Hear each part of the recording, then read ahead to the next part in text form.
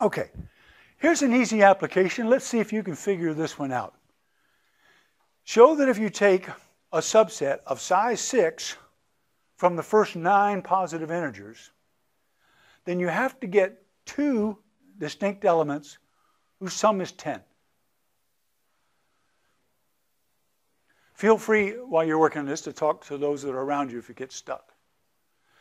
I want you to work this using the pigeonhole principle. I want you to tell me what the pigeons are and tell me what the pigeonholes are.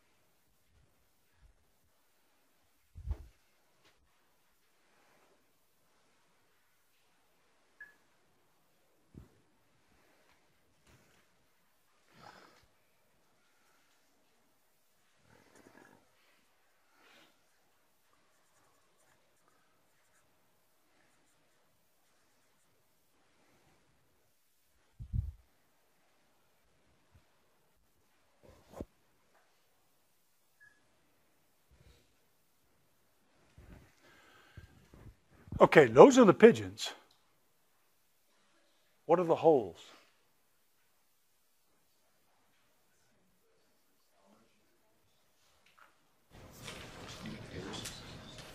The elements in the set. Oh, pairs that sum to 10. So you mean I should take hole number 1 should consist of 1 and 9? Hole number 2 should consist of 2 and 8.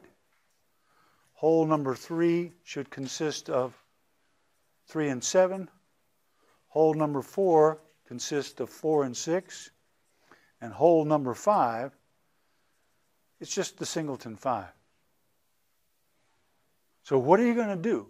You're going to pick up 6 pigeons. You're going to pick up 6 pigeons from the 9. There are 9 pigeons altogether, but you're going to pick up 6 of them. But then you're going to put them in those holes. And what does the pigeonhole principle say? You have to put 2 pigeons in the same hole. 6 pigeons, 5 holes. Okay, well, one of the holes only has room for 1 pigeon. So you got to put 2 in one of the other holes, and that will give you 2 numbers whose sum is 10.